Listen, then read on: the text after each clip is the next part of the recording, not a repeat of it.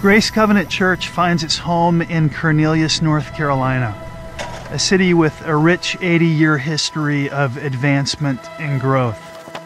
In the year 1938, long before Lake Norman came to town, the holy waters of baptism were poured out under a tent in a revival led by the late Dr. and Mrs. Clanton.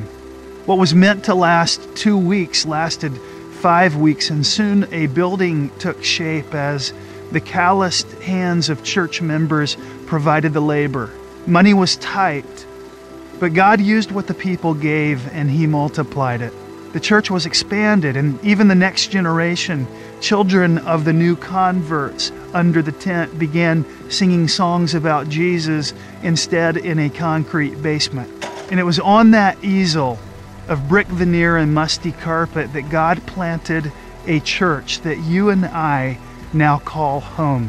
In the year 1998, people doubled down on their decision not to limit God, and a brand new sanctuary and a balcony and even multiple expansions would ensue. New campuses were launched in East Lincoln and in Mooresville.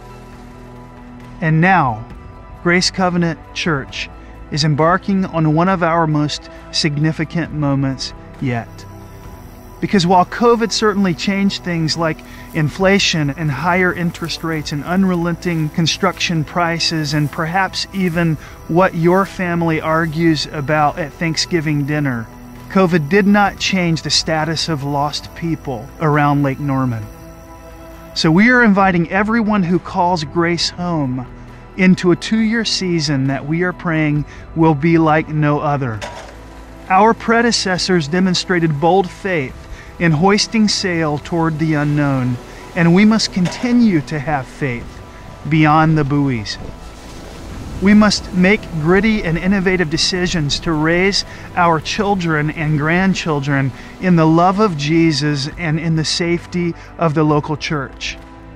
Yes, our times are uncertain, but one thing I've never been sure of is that the world needs Jesus. Welcome to Uncharted.